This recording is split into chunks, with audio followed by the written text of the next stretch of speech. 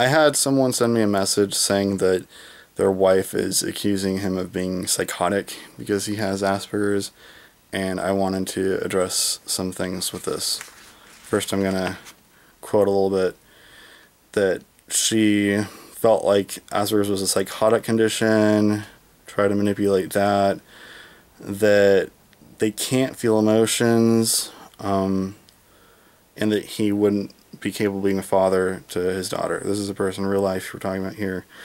And he wanted me to be able to have a positive opinion on Asperger's and be able to say a little more about it. So what I've done is I've thought about this a lot, and I've taken a couple of portions from a book, and I've condensed it down and trimmed it down to have the important parts. This is not exactly how it reads in the book. It actually is, longer and better, but I needed to just show the parts that kind of related to what we're talking about, so I took some sentences out and stuff. But anyway, this is House Rules, Jodi Picoult. There's a couple of excellent descriptions about Asperger's and what people don't understand about it, and I found this to be really important. So I put this together. I'm reading this off paper, but as I typed it up. Tell us a little about Asperger's, I say. Well, the syndrome was discovered by Dr. Hans Asperger in 1944, but it wasn't shown in the English-speaking world until the late 1980s, and it wasn't classified as a psychiatric disorder until 1994. Technically, it's a neurobiological disorder that affects several areas of development. Unlike some other children on the autism spectrum, children with Asperger's are very bright and verbal and crave social acceptance. They just don't know how to get it. Their conversations might be one-sided. They might be focused on a very narrow topic of interest. They might use repetitive language or a monotone voice. They won't be able to read social cues or body language, and therefore can't identify the feelings of people around them. Because of this, someone with Asperger's is often considered to be odd or eccentric, which leads to social isolation.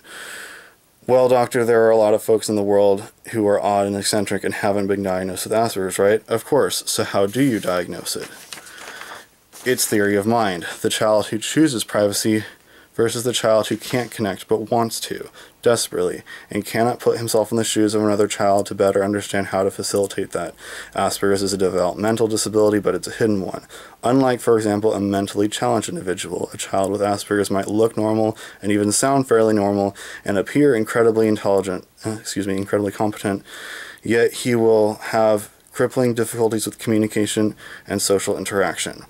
Okay, so that was a doctor's description in the book, and I've done my best to take things out, not to have spoilers from the book or like plot things, revealed. Took those sentences out, but that was like a doctor's diagnosis, like a smart one.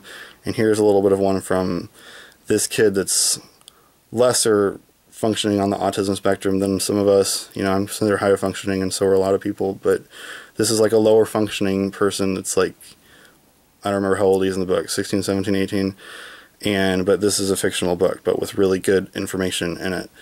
But anyway, this is his mother's description of him. Jacob's been diagnosed with Asperger's syndrome. It's a high-functioning autism. How does Asperger's affect Jacob's behavior? He hardly ever shows emotion, either happy or sad, and he can't relate to the conversations of kids his own age. He takes words very, very literally. If you ask him to eat with his mouth closed, for example, he'd tell you that's impossible. He doesn't like being the center of attention. When things are really overwhelming, he'll go somewhere to hide, his closet or under his bed, and he'll stop speaking. Okay, so your son is moody, literal, and wants to do things his way and on his own timetable. That sounds very much like a teenager. Emma shakes her head. I'm not explaining this well. It's more than just being literal or wanting a routine. An ordinary teenager decides not to interact. For Jacob, it's not a choice. When people are lower functioning with autism, their social awkwardness is so clumsy and so poor and so bad that they can become numb to social interaction at all. They start to not want it and not care because it just gets screwed up and people make fun of them and stuff. But anyway, I kind of wanted to address some of that and the monotone and the lack of emotions and stuff with Jacob's character, and just address kind of how that can be better defined, because we're certainly not psychotic, but I can see why someone might think that. It's one of those things I wish people would have more understanding about.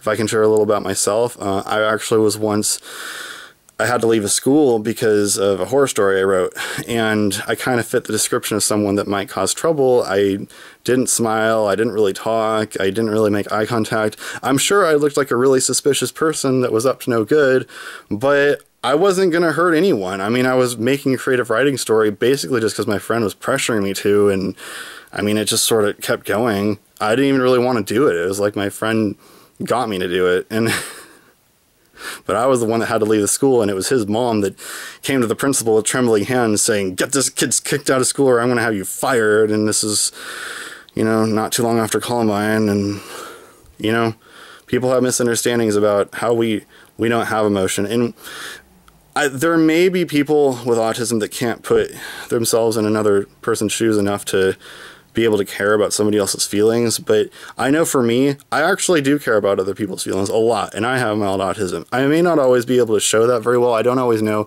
exactly how to explain something, but I can assure you that I feel very, very bad when I've hurt someone, sometimes for far longer than I should, like obsessively, because I really, really care about other people and their emotions. I don't always know how to explain it. I don't always know the right words to talk about it, and especially around other guys, we don't really like to talk about feelings anyway, and I wouldn't do it and just make somebody uncomfortable. So it's not that we're psychotic and we don't have feelings, but sometimes we don't have the words to explain it. And people that know someone that's, you know, on the autism spectrum that's not so high functioning, there's kids that are like 4 or 6 or 8 before they can say one word. I mean, being able to talk but clumsily is better than not even being able to say anything. And some people are so bad off that they can't talk until like a really late age because they have such a hard time talking, communicating because of their autism and them being farther along on the spectrum than we are. So if we can talk, you know, I mean, that's a good thing. We might be a little clumsy about it, but at least we're trying. And we're trying to learn from our errors a little bit. I mean, I'm learning every day, and I'm becoming more and more functioning in the world every day, but it's been a long road, and I wasn't always as good at communicating as I am now. I said the wrong stuff like so many times when I'd say one thing and mean another thing, but I mean, far from being psychotic. I hope this can give some good information and help people think about it a little bit differently. Someone having Asperger's does not mean that they would be a bad father. That is definitely far from the truth. Anyway, hope that helps. Thanks.